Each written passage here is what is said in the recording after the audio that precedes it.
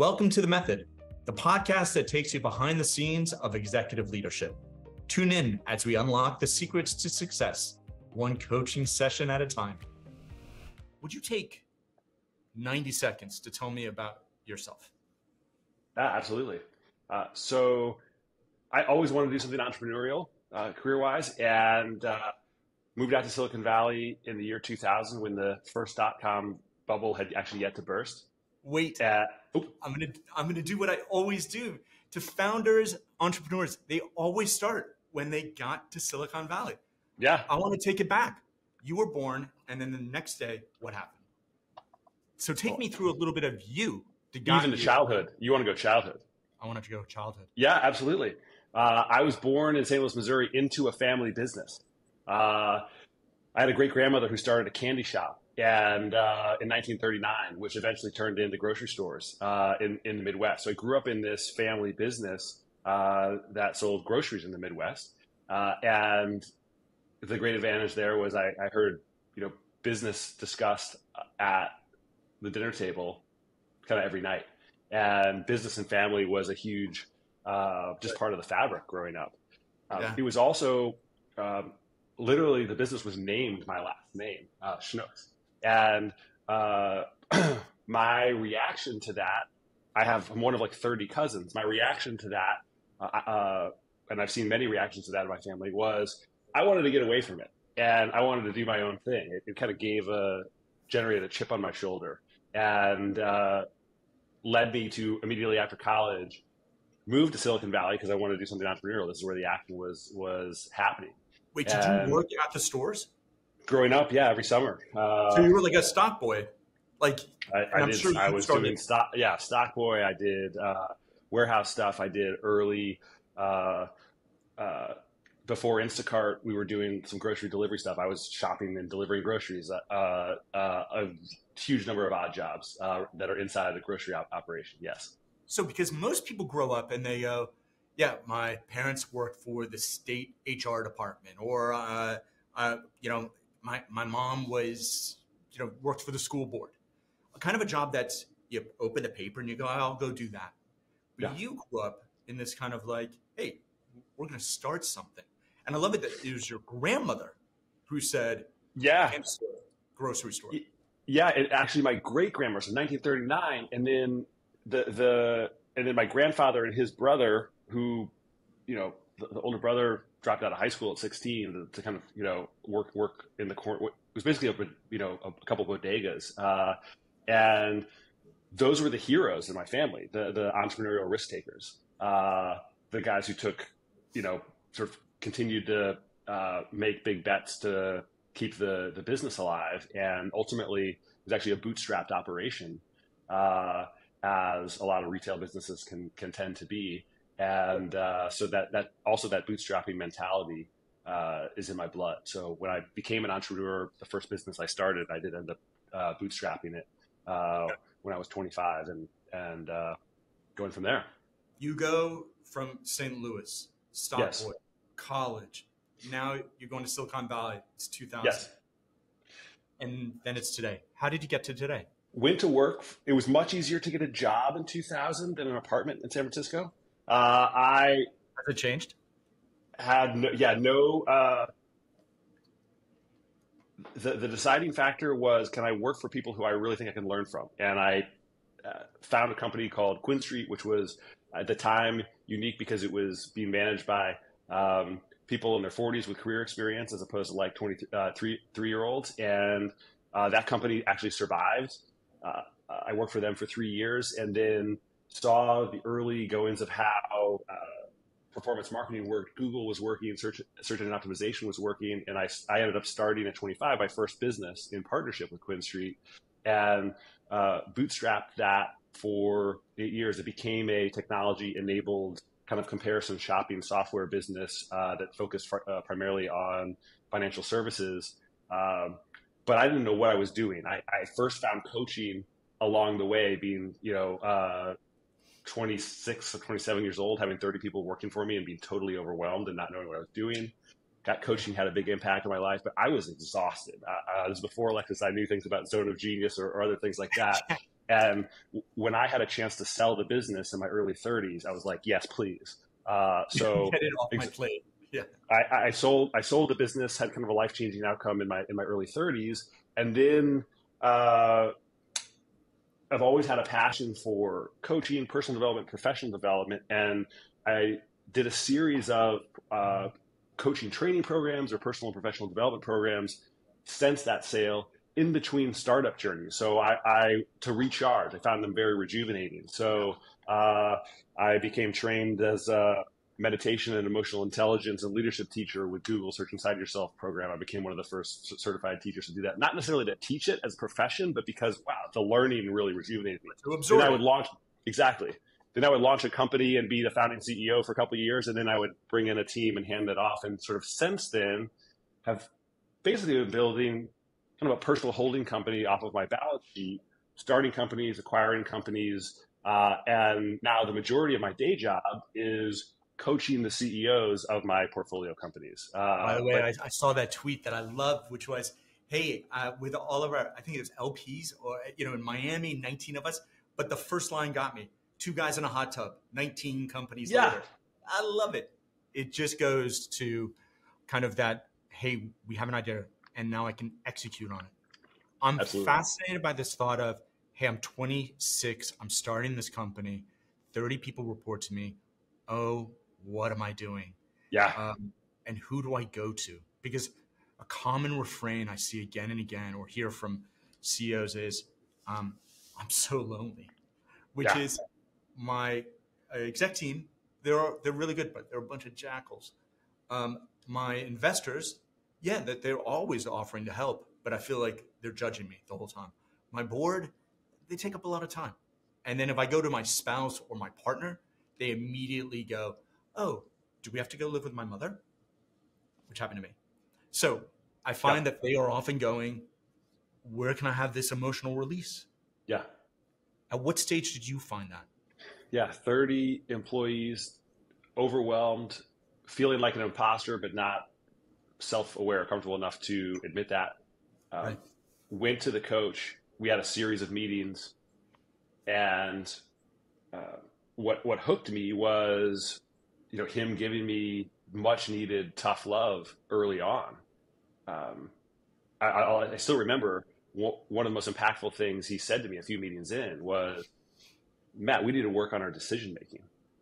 And I was like, oh, interesting. I was like, I knew I had lots of problems, but I was like, I did well in school. I like decision making, interestingly. And he, it was just an early, basic lesson, but helping me see, good problem solving is spending at least 50% of the time on actually framing the problem you need to solve. I was seeing solutions and getting excited about them and sort of pursuing them, and it's not slowing down enough.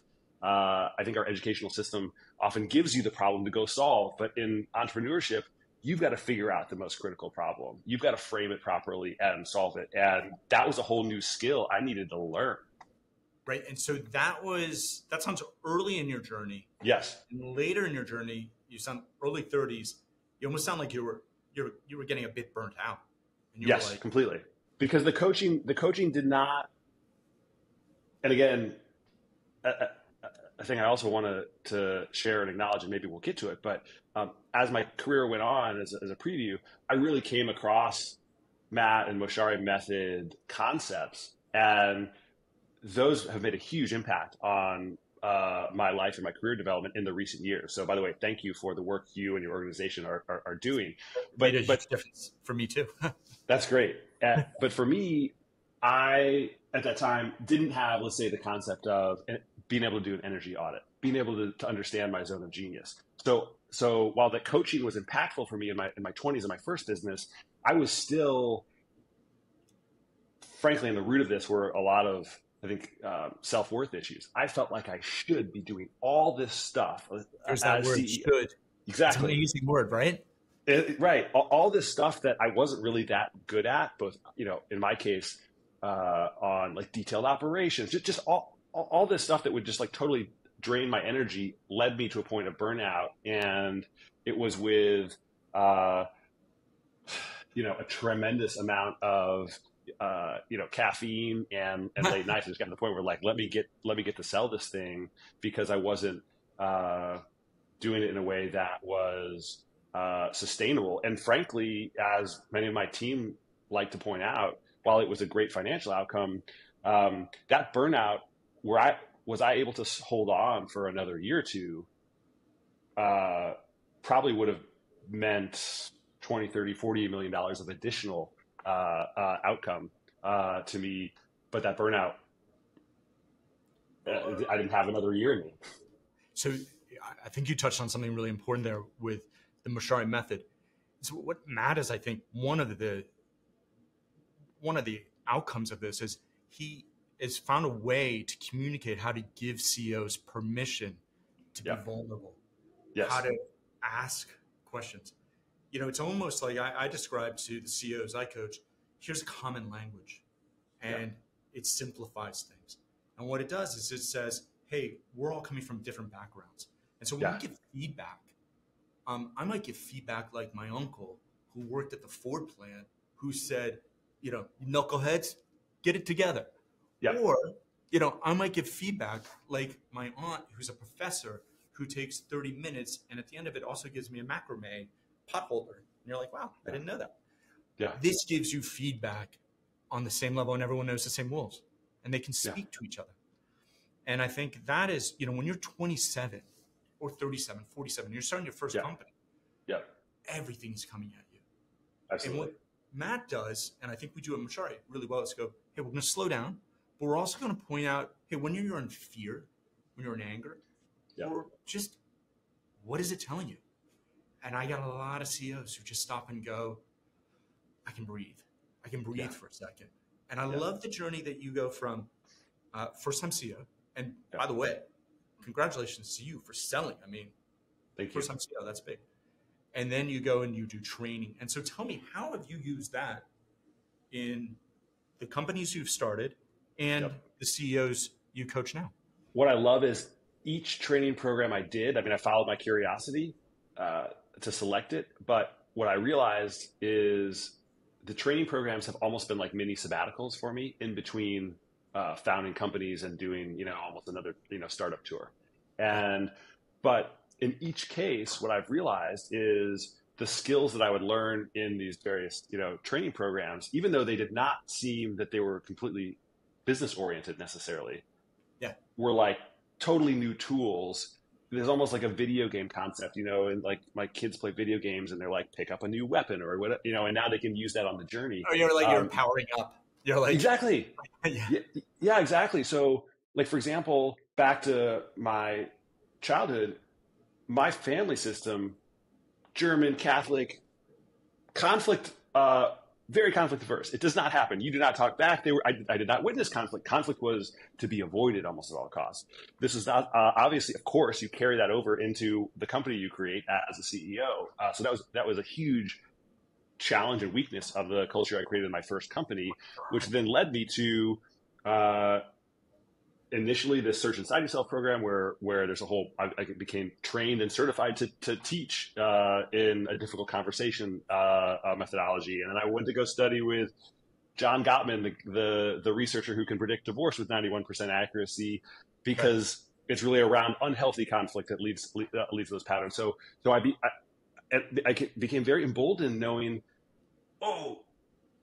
being able to masterfully handle conflict is actually a skill you can learn. There are principles that can be applied. That was super empowering. So now I can lean into conflict within the companies I create and the teams I manage and build. Oh, thanks for sharing that. And I also share a Austrian grandmother who raised me. So great. It wasn't that it was conflict adverse. It was my point of view adverse. It was amazing. Yes, exactly.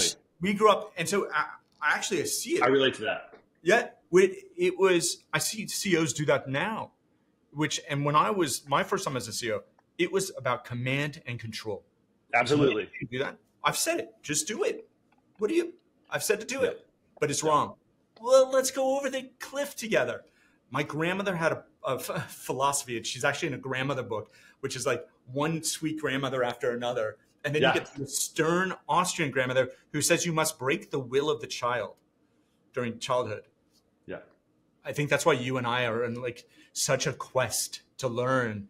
And I also want to point out another thing that you Please. said, which is you said, in between my tours as an entrepreneur, almost like tours of going off to battle. And Yes. it's like you come back from some R&R, recharge your batteries, get some of those energy Yes. out, and you go back to the tour. Yes. It's interesting how we frame it. So I want to shift a little bit to what is the thing right now that keeps you up at night? I know you have kids who play video games, so not that. Yes. Yeah. But CEOs who I feel like I serve, who are working, with me and for me, like a huge part of what I'm trying to do. My job is about coaching them in a lot of ways, right? Absolutely.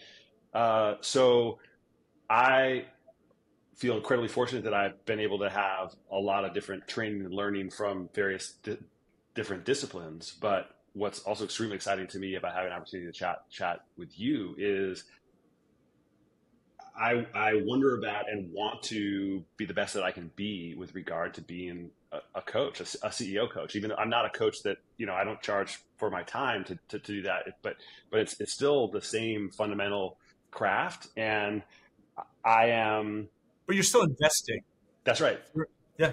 And I'd like to get better at that. I'd like to understand how people such as yourselves and others, how do they train? Like what are the things that they do to sharpen their craft? What do they do to, go from somebody with a lot of maybe natural ability to actually move up the scale of excellence?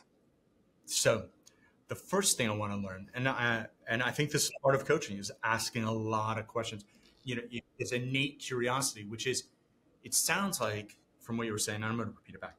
Hey, so I have this enviable position. I have these companies, but I don't see myself as some stern investor who, Carl Icahn, I'm calling you up and saying, what is profit margin? No, I'm a coach. I'm a new kind of investor. I'm going to help you. And while I don't charge for any of this, I definitely invest my time and I want to get better. And so as I heard that, do I have that about right?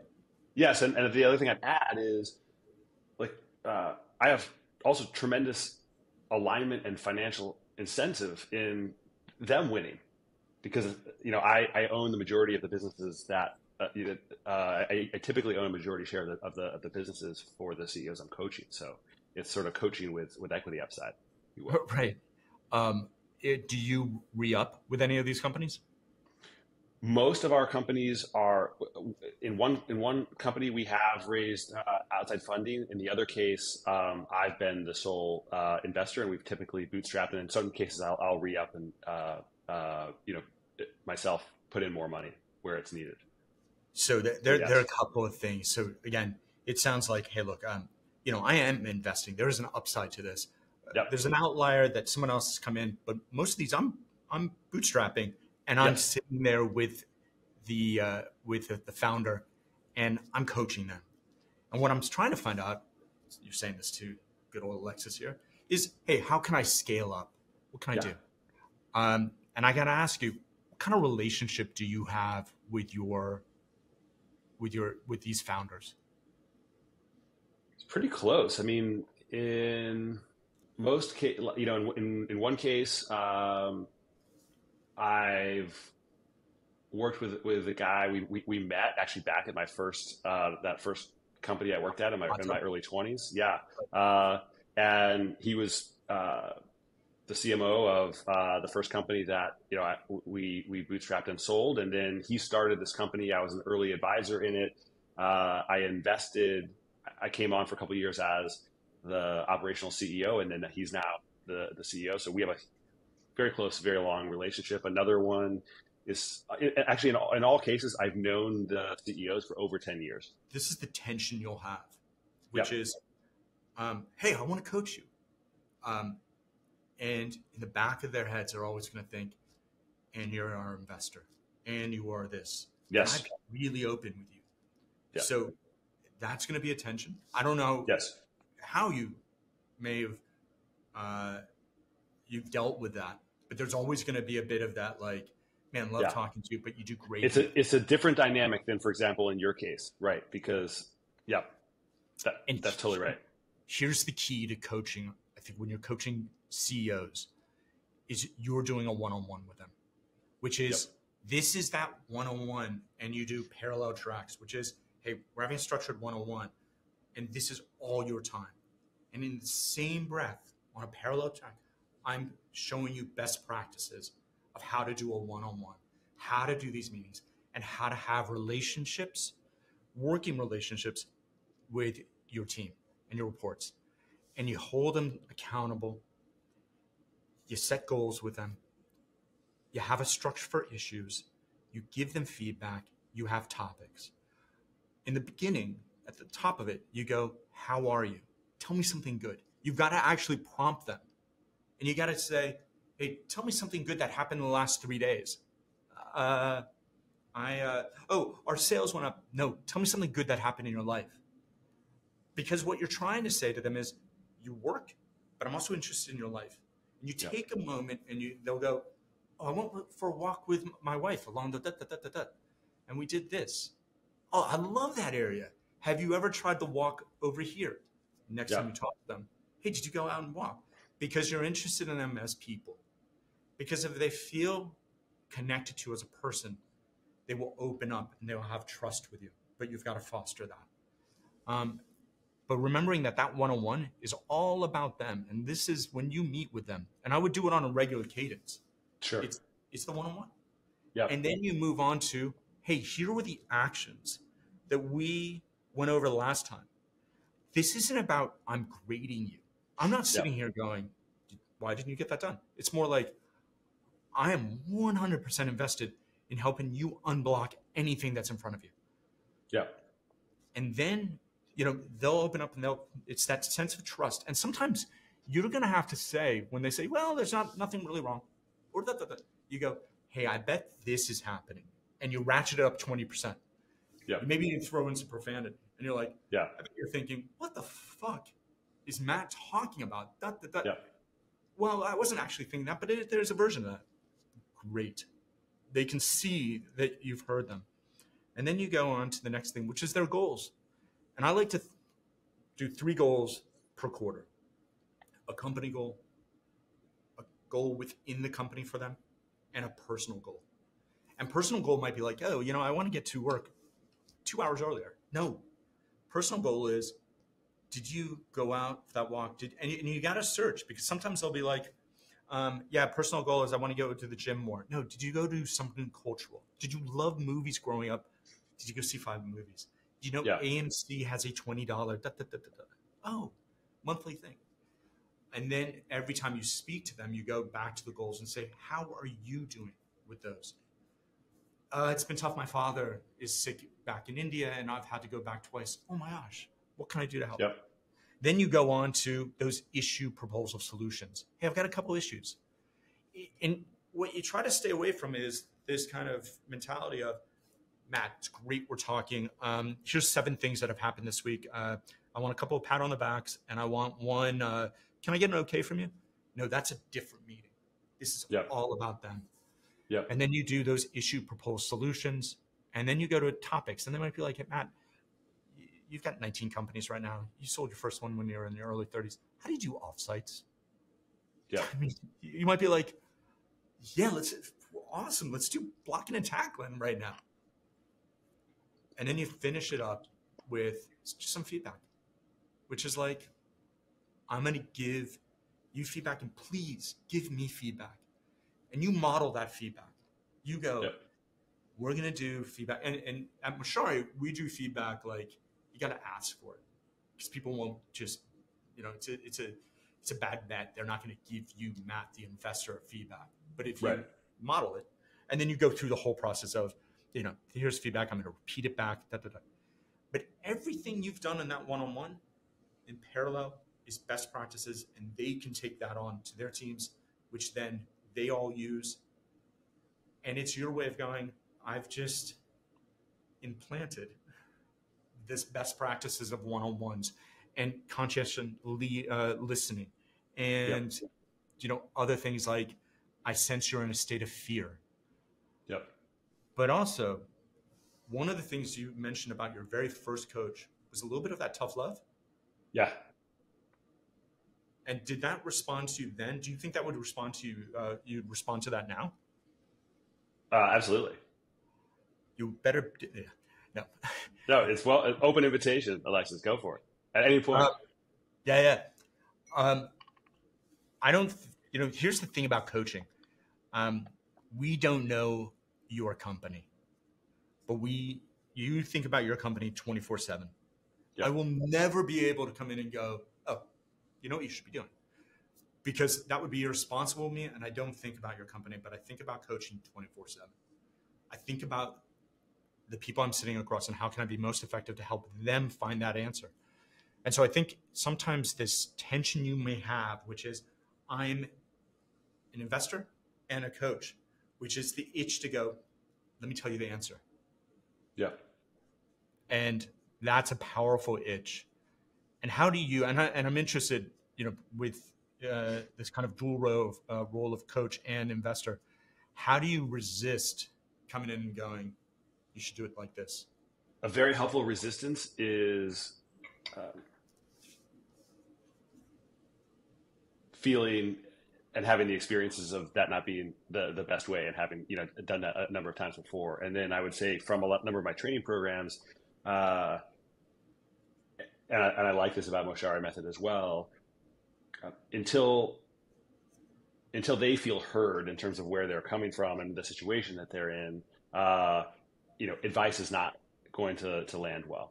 So that's I just think a key step that I will try to do before diving in with opinions. Sometimes I will ask the question, would you like my feedback or thoughts on that specific issue?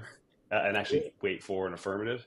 I think that simple action of ask. Yeah. Like I want to write a whole book and it's just going to say on every page, just ask the person. Yeah. Just ask. Yeah. It's super powerful. In fact, when I got to train with Dr. Don Gottman, who's going through all of his sort of life research on all this relationship research, and particularly like when he was dealing with partnerships where there was just almost stonewalled, gridlocked conflict. Same thing. Gridlock could not ever move until both sides had felt that they had been heard. It's like a do not pass go in Monopoly sort of thing. So I am now pretty good at remembering it. How to resist the itch. So that's the other thing that has helped there is I just say some mindfulness training, because the itch can be hard. I mean, I can't say I do it all the time, but it's just sort of like recognize the itch and be patient to remember the concept, because otherwise your learning's not going to land. Your advice is not going to land. Yeah, we know from our friends at Conscious Leadership that there's above the line and below the line. And one of the most important lessons I've learned from that is, hey, sometimes we dip below. Yeah. And we'll come back up, right? Yep. Can you share with me an issue you've had with one of your CEOs and how you tried to help them through coaching and it didn't work? Yeah, I'd love your advice on this one. I think what comes to mind worked partially, but I'm not sure we're already there. So I can't say which one due to confidentiality, but there's one of the companies working away, building, and had a strategic acquirer knock on the door and say, "Hey, we're interested in you guys." Everybody felt it was the wrong time to pursue a conversation, so we said, "Thanks, we're flattered, but no thanks. We're continuing to build." They came back and said, "Hey," that sort of made them even more interested, and said, "Hey," and they gave a preliminary offer actually that was compelling enough for the management team to say, "Hey, let's actually entertain this conversation," because it was sort of out of the blue. They needed to share a bunch of information to see if it was really a fit. It ended up being a big amount of work for the team. And the team was contemplating some pretty big life changes if this deal were to go through. And so, all the sort of emotions around that. After multiple weeks of really hard work, it became clear that what the deal was not going to happen. So this big life change, these big things that were exciting, this big opportunity, it still could happen one day, but it's not going to happen now. And so it was, I was left with working with them. Like, they were freaking exhausted. They were also like dealing with going on an emotional roller coaster. And what I did do from my training was just create space for them and for me, like going first, of just like sharing, my own, emotions of feeling the disappointment, loss, frustration from all that work that didn't, turn anything. And I made the space for us all to sort of process that, for them to then go and sort of, share that. And I think that was helpful, but I'd be curious how you might handle a situation like that, because the team, it's sort of now re-summoning, getting back, being, focused, staying on our path after going through something like that. Let me just say, I think maybe in the future we might have to put trigger warnings on this, because as you were saying that, I was thinking back to the day I literally had an offer at the door and my team was like, oh, we need to take this now, right? Yep. And then a board member saying to us, be careful, because this is going to take a lot of time. Yep. And then, of course, we went running for the brass ring. And Yep. It was 8 feet past the edge of the cliff, and we all went, ooh. Yep. So I definitely understand that. And I'm coaching some people with that right now. But let me just bring in one point about this, which is I want to say, so what you've had is you kind of had one of your companies that came knocking on the door. They said, hey, there's a nice little offer. Yep. You advise them, no, this is not the right time. Keep your head down, product, let's go. Yep. The potential acquirers came back and they pinned a note to the door and they said, we really want this for this. And the team went, oh my God, let's chase after this. And then you had to manage them down when, unfortunately, the fairy tale ending had a bad ending. And the question is, how does one handle a team after that when they're demotivated, when they're deflated? Totally. Yep. You got that right. And the way you went about it is by saying, hey, look, I'm going to open up. I'm going to share with you. This is not the first company to go through this. This is not the first. And in fact, this is a really good sign. We're on to something. There's someone out there who likes this. I went through 3 of those before I sold my first company. Basically, 3 situations like this. So it is, and I learned a lot from it, and we learned a lot from that. So that's actually, I actually believe that. Coaching sometimes is just that emotional moment where you're giving them space to express what was happening, with the ultimate goal of saying, hey, look, at the end of the day, we need to get back to this. Look how we've done. I'm available and I'll go first. But maybe it's like, hey, we're going to do a 1 hour. Let's get everything out of us. Let's purge it out. What are your fears? And there might be fear there, which is like, oh my God, will we ever have this again? Yep. And I think you answered that. There might be another fear, which is, I told my spouse that we were going to, the Christmas vacation situation where we can get the pool. Right. And so that's where that one-on-one coaching comes in, and you say, hey, let's dig a little bit deeper. Do I have this about right? And you may even have to go, Matt. You might have to say to them some wild, exaggerated scenario. And they were like, well, no, I didn't buy a speedboat, but I did have it in my head that I could, put my kids into private school. Yeah. And it's having that conversation, which is, there is something there that's gnawing at them, and being a partner. Yep. So it's essentially almost what I think I hear you saying is, in stepping into a space with them as a partner, excavate the fucking hell out of all the difficult emotions that might be related to what we all just went through, so that I assume the reason is, but correct me if I'm wrong, Alexis, so that um, there's an opportunity for those difficult emotions to almost leave the system and It's honor encouraging. them appropriately, right? So that maybe not 9 a.m. the next morning, but shortly thereafter, we can sort of move forward. Right. And it's a space of Yep, trust and absolutely. vulnerability. And you go first and you say, You got to go first. Yeah. I would have loved if this had been sold. I, Yep. I sometimes count the chickens before they're hatched. Yep. And I too was buying magic cards on eBay and oops, right? Yep. I don't know if you're into magic. But the point being is that there is going to be something in their heads that they went, Yep. I was going to get this. My dad sold his first company and I want to, or my brother, and Yep. it's going to go, I'm here to absorb it all. Yep. I'll absorb that for you. But this is also, and also show them that there's another narrative there, which is, hey, we're on to something here. Yeah. An unsolicited offer, pretty good. That's really helpful. Would you also, so one of the things, I've studied a bunch of different conflict resolution approaches and formulas. And one of the things I like about the Mochary Method one, if my memory serves me, is when you've actually got two people who are in conflict,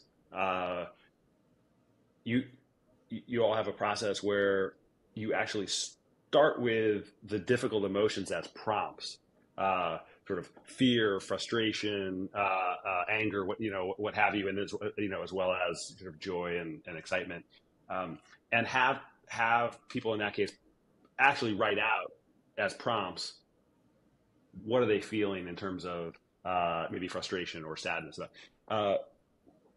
In a case like this, when if and when you've got some people who maybe that excavation process is not the easiest thing for them, would you consider kind of going to the sort of giving people sort of those emotional the structure of something like that to do that excavation work if it's not coming naturally? That was just sort of an idea I had as well.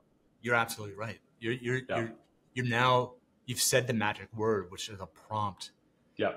And I think we're blessed in our tech space to work with very many different cultures, right? Yep. And so you do have that, but I think it's by not that moment that you're creating trust. It's that you've been developing and you're investing Absolutely. in trust for months, right? And you're saying is, hey, this is an opportunity, and I may have to give you the words. I may have to say this is that. And also, I give you, Matt, permission to be wrong and have that person say, no, it's not that. But if they go, but it's this, you've helped them. That's great. That's great. So it feels like a lot of the method and your particular like craft of coaching is having all of this sort of emotional intelligence, empathetic awareness, but really leaning into thoughtful structure, whether it's in a one-on-one, whether it's so just to kind of say back to what I think, if I understand, you're also your one-on-one structure. We kind of have been doing it a little bit here. So it's start with good things. So, a personal good thing and a work good thing. So somebody's celebrating a win and sharing a win early. Right. Because yeah. Let me just interject. I mean, yeah, please. How often do you have a CEO goes, I need to talk to you? Yeah. What do you need to talk to me about? Hey, I want to tell you, I did a half marathon this weekend. Awesome. All right. Yeah, great. Take care. Yeah. No, yeah. It's almost like a trigger. I see Matt, Yeah. I have the issue. Matt helps me solve the issue. I go away. Yeah. We're humans. Yep. We want to just connect. Yeah. Right. So it always starts there, and that's intentionally first. Right. Yeah. Then review actions. So you're reviewing sort of like the promises that were sort of commitments were made in previous meetings. And let me say this about actions. Yeah. You're dealing with people who are excellent at being accountable and doing actions. They are. They're excellent at it. But there's going to be one which they didn't do, and that to you is going to be like, let's together figure that one out. And that's Yep. where you'll unpack some fear. You'll Yep. unpack something that they'll go, yeah, I didn't do that because I was afraid that you would be mad at me. Ooh, let's get into that. Or I was afraid the company would implode. Oh, let's get into that. And then that's where you can really unpack some stuff. But it's also to say is, hey, maybe when you came to me with an issue, you weren't able to think clearly to come up with an action plan, and I just helped you. Yep. So, And then that's you move what on. got it. Yeah. And then you move on to after discussing those actions, then sort of the issues the challenges they're facing. I do goals because it's like, hey, just want to Goals know for the actions. Yep. right, and it doesn't have to be. You can adjust as needed, and you maybe don't have to do goals every one-on-one, but maybe it's monthly, and you're saying, hey, how are you doing against this? Because one thing I've noticed is CEOs are very, they'll think of goals, but oftentimes their goals are actions. They're not goals. Yep. So they'll be like, raise revenue. I'm like, that's not a goal. Yeah. That's a broad thing. What is the metric? And what is the thing? It's like, plan awesome birthday party for mom. Mom's birthday party is the goal. Plan it, do all these are the actions below it. So if a goal starts with a verb, it's not a goal, it's an action. Makes sense. And then issues, the issues section is sort of diving into like discussing kind of like we just did, right? With an issue that I was facing with, my team and motivating them after this sort of, disappointment. We have a format. We have a framework for that, which is, okay, issue. Who's the decider on this issue? Who's the decision maker? Who's also who's presenting it? So you have an issue and you're writing it out and you're just saying, these are the facts. This is what happened. But the last sentence of the issue has got to be, what decision do you need made? Right? Yeah. Otherwise, it's just a venting session. And the next part, which is interesting, I think, for our CEOs, which is to say, how did you create this situation? Yeah. And what it does is it stops people from going, my CTO is a complete idiot. No, your CTO is not. Your CTO was hired by you. Yeah. Your CTO was given directive. And then you go into the proposed solution. And the proposed solution can't just be a question mark, smiley face, like, we're going to figure it out. No, take a stab at it. Write it out. Yeah. And then what we recommend doing is doing a Loom video describing all of this so we can get context. You're not reading a script. You're describing it so I can see your emotions. And then you and your colleague, your CEO, whoever it is going to sit down and do 5 minutes of written brainstorming. Do you have enough information to make a decision? Whoever's the decision maker. Yeah. So your coachees, the CEO you're coaching, is submitting to you a Loom video of the issue in advance. Yeah. But what am I going to say to somebody like, hey, we're going to stop doing these. I'm going to fire you. No, right. You kind of have to go. But at the very least, I do ask them to describe it to me. Yeah. Right. And the reason you're doing a Loom video is so you can watch it 2x speed before the meeting and you can jump. Yeah, exactly. All right.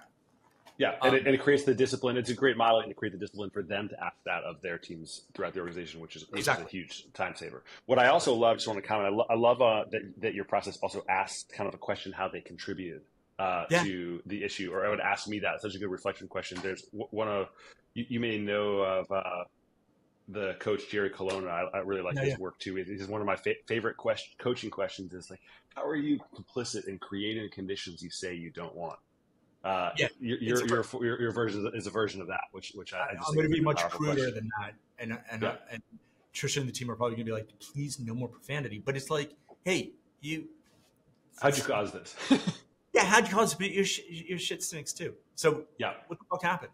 Sorry, but it's true, and I love the pause. CEOs kind of go, oh yeah, let me do this. Let me figure this out, and it ties into this whole thing of like, hey, you are ultimately responsible for your company. You can't pass the buck. Yeah. Show me state. Sure, man. That's right. And then you go into topics, and then you finish with feedback. So here's one of my questions with your structure. So would it be in the feedback section? Let's just say, okay, I'm coaching my CEOs, and I'm helping them go through your great structure, and the issues that they're bringing up, the actions that I'm helping them sort of work through. I've got a different point of view with regard to whether or not those should, frankly, be the priorities or not. Yeah, Matt, this is going to be your struggle. Yeah, is your advice? I wait till the feedback section to share that, or I get into it sort of while we're talking through the action towards goals section, is like, I hear you. However, yeah. I got to ask you, Matt, are you a coach or are you the investor? Because that sounds like to me the investor. Yeah, I wear both. I need to wear both hats at a certain time. I need to wear one. I have responsibilities in both domains, which is part of what's my challenge.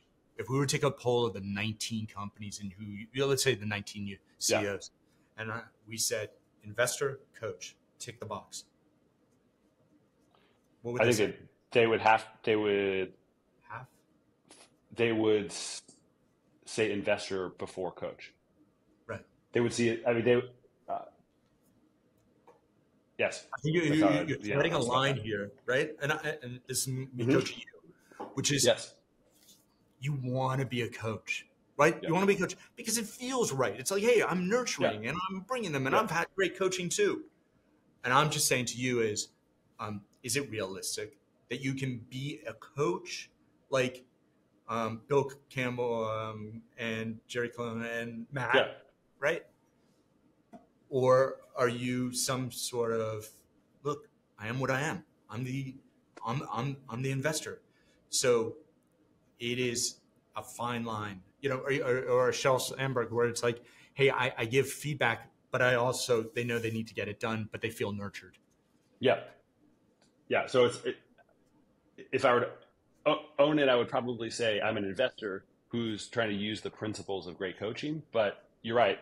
I need to not be confused. Yeah. Because sometimes we go, hey, I want to be, I'm this is the narrative. I'm saying I'm a coach, and your audience looks at you and goes, you're my investor. Like, there are wrong answers here. Yeah. I bet they think at times, you know what? I could fuck this up. I could say, he could be like, hey, I'm trying to coach you. God, this guy's an idiot. Right? Yeah. Yeah.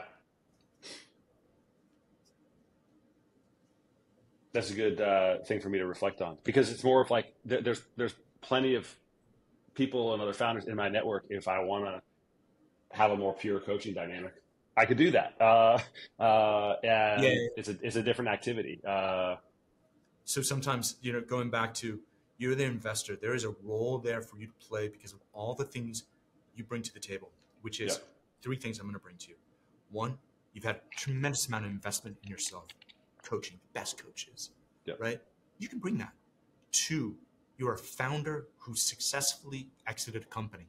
You can literally say, I know what it feels like to be in the foxhole. I know what it feels like.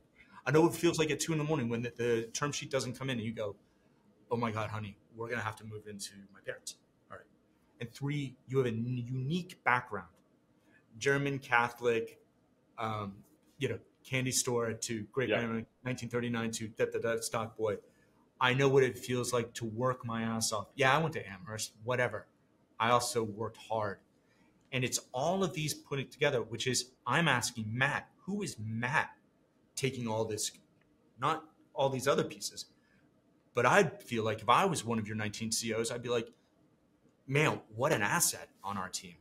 Yeah. But finding and being truthful to yourself about your audience and how will you establish that this is how I'm going to help you? What's the agreement you can give your CEOs? Yep. That's good. That's good homework for me. Yeah. To get more clear on. And that's coaching. There you go. Love it. If we have a couple more minutes, could I ask you a little bit more about the craft of coaching and specifically in your method? Like, it sounds like, you've been a founder before you came to the Mochary Method. I'm sure you've done, coaching. Like, how did you sort of level up and become somebody who's got all this potential to be a great coach? Now you're the head coach of Mochary Method. Like how did you actually level up your skills? And I guess as an analogy, what I'm really interested in, a good sports movie, how like 2/3 of the way through a sports movie, there's almost always like the training montage where the person with amazing potential, it's Rocky IV in my case, as a child of the 80s. He goes to Russia. He's like trained in the snowy mountains. He's like lifting rocks, to like sort of access his potential. Now he's ready to Yeah. I'm interested in your method. Like what did the training montage look like for you to actually develop these skills? If you wouldn't mind sharing. No, not at all. And thank you for asking. So my skills come from, I think I've always been interested in entrepreneurs. I've always been interested in kind of who leads the company and how the hell did they get from point A to point B. Yep. I think I always had an ability to ask questions that lead us somewhere, coupled with being a founder and frankly, failing. I failed. I did not do well. I wish I had I had a coach for a little bit. I wish I had more. Yeah. But through that, but I always like connecting with people. I always like hearing their story. And then when I met Matt, he said to me, "Hey, you should be a coach. You have this background." And I started training with him. And the first time I got in front of a CEO, I remember who it was. I think the guy wanted to get off the phone within 3 minutes, and he humored me and stayed on for 20 minutes. Yep. And I think I took many of those failures, like literally so nervous that I had one of my colleagues who's also a coach in another window typing to me saying, "Say this, say that." So Yep. just petrified. But Yep. I'm like, oh my God, this guy is 30 and he's raised $10 million. Oh my God, right? Not to put that down, but now reps, Yeah. but also just curiosity of like, man, how do you run a company? And then Yep. how do you connect? And how do I help that person go and connect with that other person? And sometimes, and my favorite is when we can make it as simple as possible, and it's just a fine tuning, and it's like, oh, you mean you give feedback like this? You say, when you do this, it makes me feel this, and when you do this. I love breaking it down. So in other words, really understanding fundamentals of different micro skills or competency, like making people feel heard, like you were saying there, or like giving feedback. So some of it is like the raw skills and competencies of the tools that you're going to need to deploy in a coaching session. Right. Exactly. The other one is just getting lots of reps. Getting lots of reps. So I would say it's three things. Hey, look, great. It's love of the craft, of love literally of the craft. Sitting Yes. across from somebody and saying, and I will tell you, talk about zone of genius. Yeah. 15 minutes of talking to you, and I feel like I can run a marathon. Like I could go more energy. Yeah. No, every time I meet with a CEO, I'm energized. It's just, I love it. Yeah. 2, I have a framework, and I'm grateful to Matt for creating this framework. And, I've taken, 20% is me and a lot is him. And I have a framework. I can answer questions. And then it's the other side of it is, hey, a bit of storytelling, a bit of connecting. And it's, it's investing in that person and wanting them to do well. But it's also a clear agreement. I am a coach. I don't invest in your company. I don't do anything else. And at any time you can say, I'm done. And do you think that in your case, that clean agreement where there's not an investment, like do you or Matt does not invest in the company that they're coached in, or is critical, or if it's Okay. I think it's just the structure we have. Yeah, great. And I'm always tweaking it, evolving. It evolves, and we could do this. I've had clients come to me and say, "Hey, would you like a piece of my company, for coaching?" And at the moment, it's much cleaner and simpler to say, Yeah. "This is how I coach. I coach you, and our relationship is monthly. If at Yeah. the end of this month you're not happy, if I'm not driving value, man, let me help you find a coach that will really help you." Yeah. That's great. Yeah. I would encourage you, yeah. as I'm thinking about this, is coach a couple of entrepreneurs in a steady cadence with a plan Yeah. that you have nothing to do with. Yeah. And they can turn to you and go, Matt, I'm not vibing. Hey, thanks a lot for your time, in an email. Yeah. And you're like, what? Yeah. Yeah. And what I like about your format and structure is there's feedback that's going to be part of it, which is very much going to include that and asking for that. I like that suggestion. I'm in. Yeah. And I would say this, a lot of what we do is feedback, and it's just to be able to look around the corner and go, oh, something's coming down the pipe. Matt asks for feedback at end of every one of his sessions. Yeah. And there's different feedback. How did I do as the meeting owner? How was the structure of the meeting? How am I doing in the company? How's the company doing? So it doesn't always have to be this feedback. And it's okay to say, I like this, and I can't think of anything I didn't like. Yep. That's great. Okay, so as we get closer to wrapping up, then I think some of my takeaways are more mindful of the dynamic I have as both investor and coach, and really more investor in the CEO relationships that I have. Right. Here's that magic word. I would Please. ask and say, hey, I understand that this is a unique dynamic. Yeah. I see myself as a coach.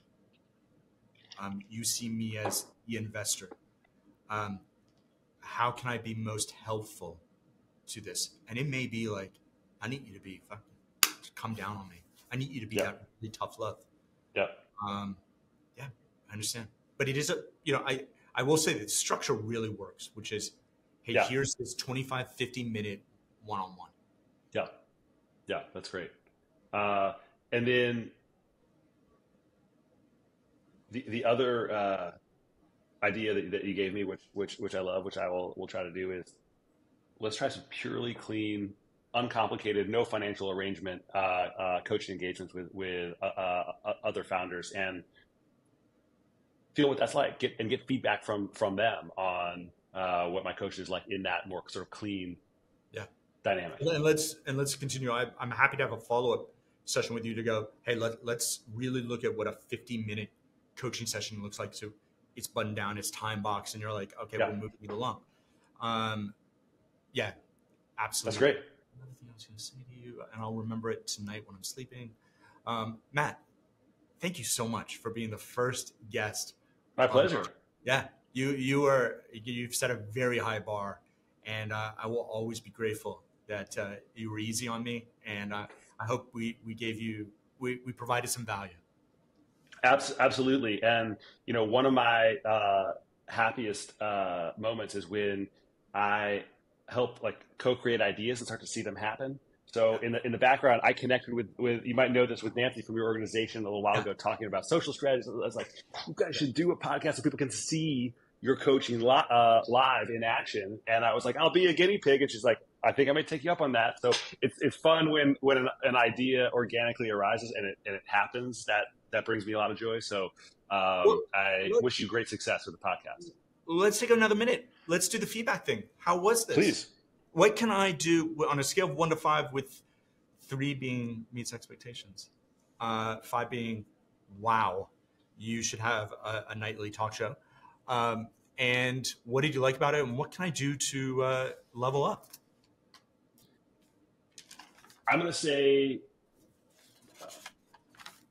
3.5. because I believe vastly in your potential, Alexis. And what I think could help take it more towards 5 is, at least early, in these early episodes, a little bit more pre-work and excavation, perhaps, of the topics that we could explore. Maybe your team could do this. It might not need to be you. I filled out the form in sort of company OS, but for this to be amazing, I think early on, 2 dynamics: A, being having the ability to choose which topic somebody might be wrestling with could make for, honestly, like, good live coaching that would make for engaging podcast content, and for you to be able to potentially help people choose that might like, I could imagine, with a little more time, I could have laid out 6 ideas, and you and I, or you and your team, would be like, those 2 would make for a really good podcast version. Let's hone in on those 2. And I think, that's probably what great talk shows are doing, right? Where they're working with their, in advance. I think, secondly, I would be mindful of the fact that this is more mindful that this is a recorded coaching session. And I think perhaps more than I would, but it did come up for me. I did have to be a little self-aware of, like, well, what issues can I actually cover? And for example, I know that what Tim Ferriss does is upfront with his guests. He's very clear. Hey, if we cover anything that ends up feeling uncomfortable that you wouldn't want to share publicly, you'll have full sort of ability to edit that out. And so what that does is it creates a little extra trust in the recording person, and he then can say, I want you to go as vulnerable as you can, and I promise if we cover anything that doesn't feel comfortable afterwards, you can pull it out. And I think if you were to do a little bit of that communication and create that container, it would serve you well as you're getting into this recorded coaching space. Right. And those are 2 pieces of feedback I'd share. Thank you. What I hear from you is, hey, maybe a little more pre-work. Just be there, like the good talk show host. Yep. You've got some pre-work, and maybe or another B would be set it up in the beginning, which is, hey, this is a safe space because we are going to be able to edit anything that would be uncomfortable, which lays a good groundwork or foundation of trust. Exactly. And by the way, anything we covered here, if you want to have. Oh, and no, and I'm 100% comfortable with everything, but that was just a feedback thought. Anyway, we use AI deepfakes, so it's a lot of what I want you to say. There you, yeah. Yeah. Amen. This was awesome. Thank you. Thank you very much. And my offer stands. If you want to talk about how to do those 25, 50-minute, but I would love it. So thank you, Alexis. Thank you so much. If you're interested in working with a Mochary Method coach, please DM at ADAMECOURT on Twitter, or check out MocharyMethod.com, or email us at coach@MocharyMethod.com.